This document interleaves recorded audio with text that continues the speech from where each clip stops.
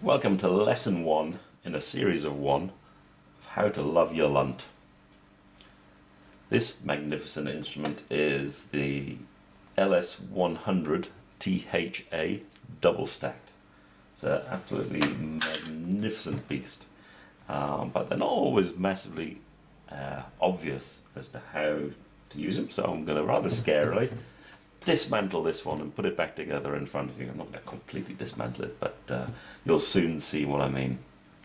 The top end, let's start with the easy bit. Okay, so it's a 4-inch refractor with a double stack unit, purely for solar viewing. You can't see anything else through the sun. The top end, we have a zoom eyepiece. It's the really rather nice Lunt, what is it, 7.2 to 21.5 zoom eyepiece, which is very handy for just getting a good image scale and a bit of power if the seeing's good. Simple twist, low power to high power, low power to high power, and it has a nice twisting rubber cap there, such that you can get your eyepiece comfortable, your eye comfortable against the eyepiece at a good distance. There we go. Nice bit of kit. Works very well, of course, as you'd expect. So I'll put this one out of the way. The next piece in the optical chain is just a straightforward diagonal. In this case, it's 2-inch Williams Optics diagonal, exactly the same as you'd expect to see on any normal nighttime astronomical telescope that requires a right angle diagonal in it. So it can be used on your normal telescopes as well. It's not specifically designed for solar viewing, it just happens to be needed on this telescope. Keep it tidy, put the eyepiece back in, leave that over there on its side so it doesn't gather dust in it. Now, this bit here, this bit is an achingly expensive thing called a blocking filter. Okay, this particular one is the B3400, designed as a straight through element, perfect for photography with large chips. You can see the size of it there. So you can't see through this thing. It is a fundamental and important component to the optical train in a solar telescope. Okay. Now, one thing about Lunt telescopes and the way they're designed is that this blue element of the blocking filter does occasionally start to fog up. It does need maintenance. Okay. Now the maintenance is very easy, but it's worth doing every 6 months, 12 months. Just keep on top of it. There are some grub screws at the bottom here. Show them in there. Just loosen off a couple, and that element will pop out. Okay, it'll pop out. It's well protected. It's nicely sealed on this particular one. Make sure that the golden glass element there also hasn't got any residue on it. It's just wipe it off with an optical cloth. And the magic, the Australian magic at least, to getting rid of anything and cleaning it up is CLR. It's great. Literally all to do, put a container, such as this one, half fill it with CLR, and gently place this element in it. Go away, have a cup of tea, come back in 5 minutes, give it a good rinse, wipe it down with that optical cloth again. Okay, and it'll come up absolutely sparkling. No problem at all. If you've left it too long and it's all gone absolutely rotten, don't worry, because you can always give Lunt a shout, they'll send you another one.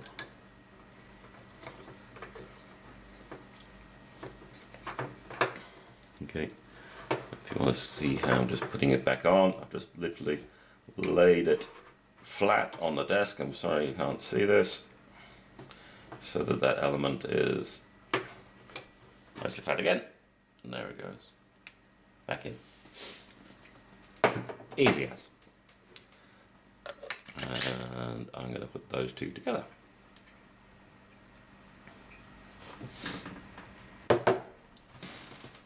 Now, the focuser unit. Standard, beautiful feather touch focuser. Just sat there. And believe it or not, with these grub screws, there's 3 in total, I can take it off. Off it comes. Very modular. This fella's a double stack unit. Now, when you're solo observing, you have a choice with this telescope. You can observe it single stacked or double stacked. Single stacked is particularly good for seeing the bright prominences. Okay, so the wavelength of light that we're looking at with a single stacked unit is specifically looking for prominences. But as a consequence, it's a little bit broader in its pass through, and the very, very fine surface detail is much less obvious. Okay, so we put a double stack, and this double stack absolutely brings out all of that incredible surface detail that you see. Amazing when you're seeing the flares and the faculae and the sunspots. Absolutely beautiful, stunning. It does, of course, because it is so much narrower in bandwidth, mean that the prominences are less bright. That's the trade-off. You can still see them, but not as bright. Now, with this double stacked unit, you get to choose. Not a problem. So if I want to look at a particularly bright and fantastic prominence group and not worry too much about the surface features, this is a double stack unit, and it comes out entirely. Okay? Place that very carefully, because that is non-trivial in price. So if you break that one, you'll be crying. Put your focuser back in.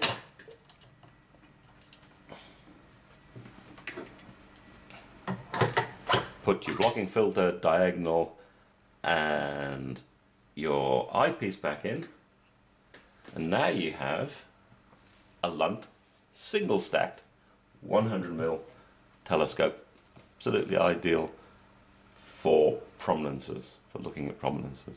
Okay. Now, whilst we're at it, I'll keep on up the top. This thing's called a Soul Searcher by Televue. It works very simply by basically operating such as a pinhole camera. There's a hole in the top here, there's a little bit of frosted glass down here, and when the sun's pointing straight through, you'll see the image on that. That just helps you find it. It's not the most difficult object in the world to find the sun. So there's that bright thing up in the sky. And at this side, I'm not going to turn it around. You've got the optic, what is it's 102mm f7 711mm doublet, and it works absolutely fine. It's narrow band, of course, so you're just looking at a teeny part of the red spectrum, so the fact that it's a doublet doesn't make any difference whatsoever to the quality of the image. Now I'll put the double stack back on. There we go, we can take that unit off, put the double stack back in. Now, it really doesn't matter which way this is, it doesn't matter. So if you prefer to have one of your pressure tuning devices on this side and one over there, or you prefer to have one there, you can line these up any way you like. Being me, I just like to have all of these knurls kind of lined up. There we go. So I'll put that one in, tighten that one up by accident, and now I can put these two in, and it's back. Okay, perfect, perfect.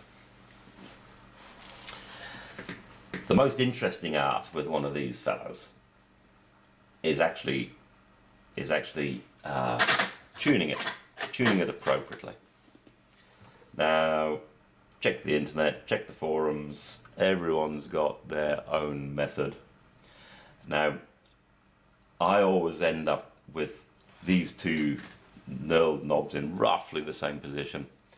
This one has got, let's count them, 1, 2, 3, 4, 5, 6 threads showing from the base. This one has 2, so this one's much closer in, and by and large that gives me a really good result. Okay, and you can play. You can see when you move them in how they operate. Now I can take this one off entirely. There we go.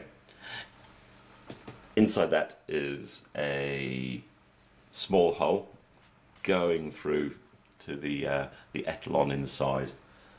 It's tuned literally by pressure. There's only something like 2 or 3 psi pressure differential between entirely off and entirely on.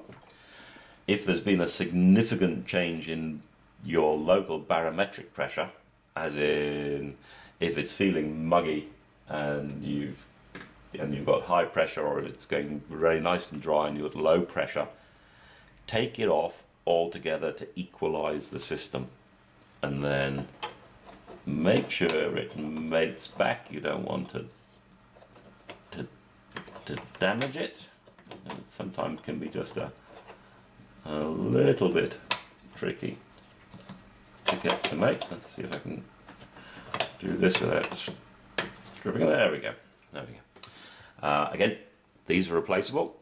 They'll stick off and you can replace them, but it's very rare that one would have to do that. And I'm just going to push it down to where I knew it was good before, because that's good for vision. The same happens here. Now, one more thing, I won't take it off fully, but if you need to re-grease them, if you need to put a little, there's underneath that piece, down from this piston, there are 2 rubber seals, okay, and there's a bearing and a nut there. Unscrew that, drop the piston out, clean it, grease it, put it back together. Simple as. Everything about these things is maintainable. And that's because Brian did a fantastic job of putting them together in the first place. Andy did the designing, you got Brian doing the building, and between the two of them they do a very fine job. The only part of this telescope that I'm not going to pull apart, that I'm intending you could, you can take these tubes and you can take the optic off as well. But other than that, that is your Lunt. That's your classic Lunt, double stacked telescope, very maintainable, absolutely exquisite views. Have fun, enjoy maintaining these fellas, don't be scared, just make sure you're operating in a nice clean environment and that you're not going to drop anything on a hard surface if you do happen to drop it. Okay, clear skies.